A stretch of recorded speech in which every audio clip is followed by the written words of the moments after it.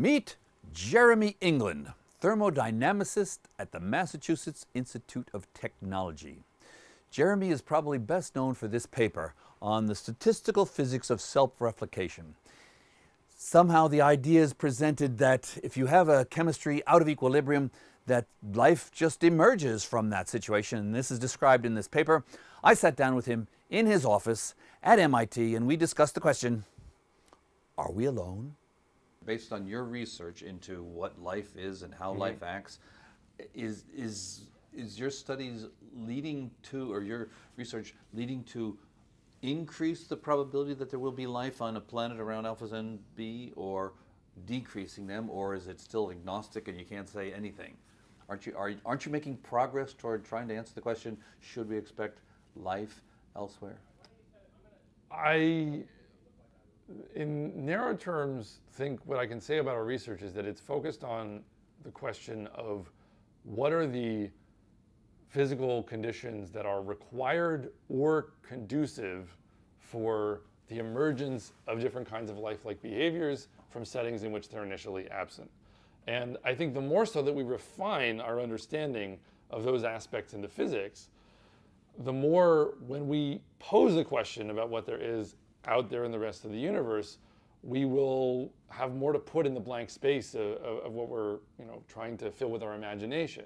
Because I think that when we try to make these calculations about what's out there, there always are these X factors we don't know. But sometimes, in addition, there are some somewhat naive kind of gut feelings that we have about the difficulty of producing certain kinds of behavior. So for example, if I find a pine cone on the ground, I don't wonder how it got to the ground, given that it was initially on a tree, because I know that there's gravity and sometimes things fall. And so there's a tendency from the physics to end up on the ground, if you break off the tree.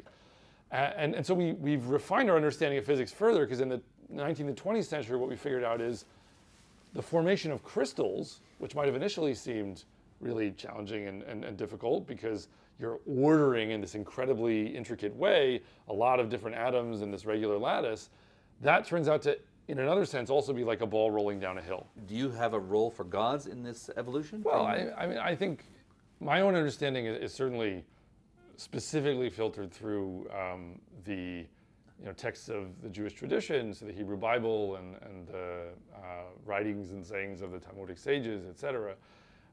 And viewed through that lens, I don't see such a tension, because I think that there's really a lot of room to resolve these issues by viewing it in terms of, again, the language that we're currently speaking in the way that we talk about things. So there is a language for talking about the world in which what we're oriented towards is questions like, how should I act? Or what meaning should I see in the events that occur in my life? Or, et cetera, et cetera.